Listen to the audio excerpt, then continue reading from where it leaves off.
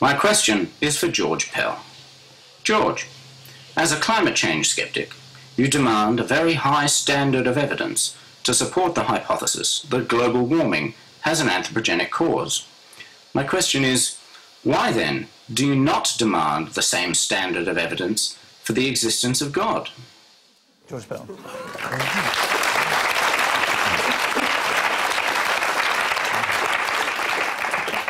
I'm very, very happy to answer that.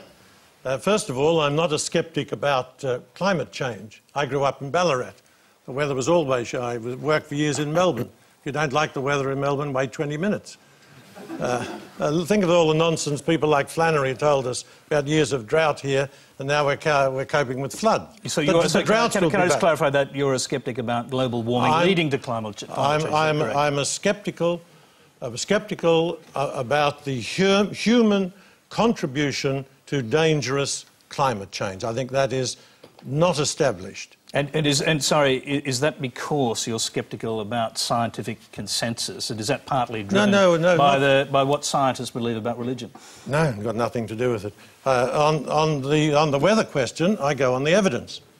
When you come to talk about God, that is not a scientific question. The scientists concede that. It is a question that is open, I believe, to reason.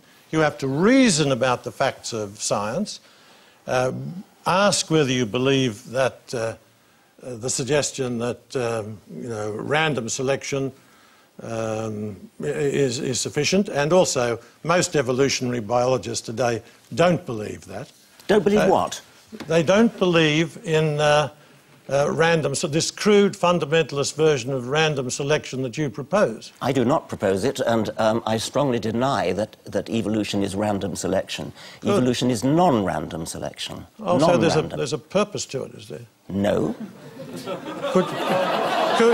Could you explain what non-random means? Yes, of course I could. That's my life's work.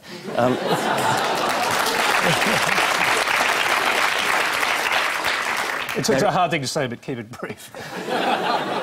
There's random genetic variation and non-random survival and non-random reproduction, which is why, as the generations go by, animals get better at doing what they do. That is quintessentially non-random. It does not mean there's a purpose in the sense of a human purpose, in the sense of a guiding principle which is thought up in advance. With hindsight, you can say something like a bird's wing looks as though it has a purpose. A human eye looks as though it has a purpose, but it has come about through the process of non-random natural selection. There is no purpose in the human sense. There's a kind of pseudo-purpose, but it's not a purpose in the human sense of conscious guiding. But above all, I must stress that Darwinian evolution is a non-random process. And one of the biggest misunderstandings, which I'm sorry to say the Cardinals just perpetrated, is that evolution is a random process. It is the opposite of a random process.